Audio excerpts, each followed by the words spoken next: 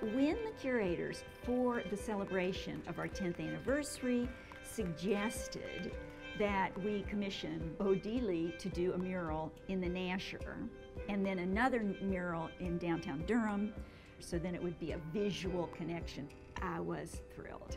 I knew it would be a success. I knew it. I mean, it's gorgeous. When I came to the Nasher, I began to ask a lot of questions about Durham.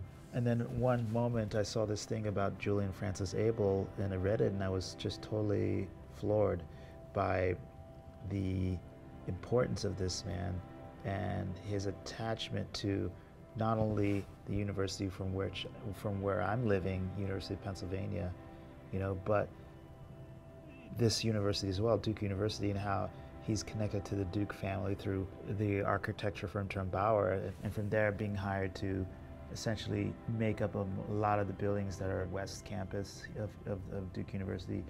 And the fact that he was the first African-American student to graduate from the architecture school in the University of Pennsylvania to win awards there, it was just amazing to learn this and to see that this is information that was kept in the dark because of the design of those times. And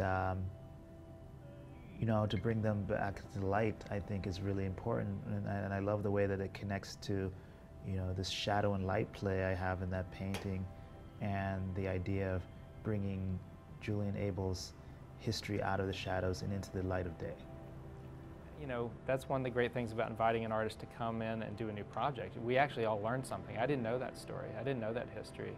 And I think a lot of us here at the museum and a lot of us at the university and even in Durham didn't know that history. But now we're aware, and it's wonderful.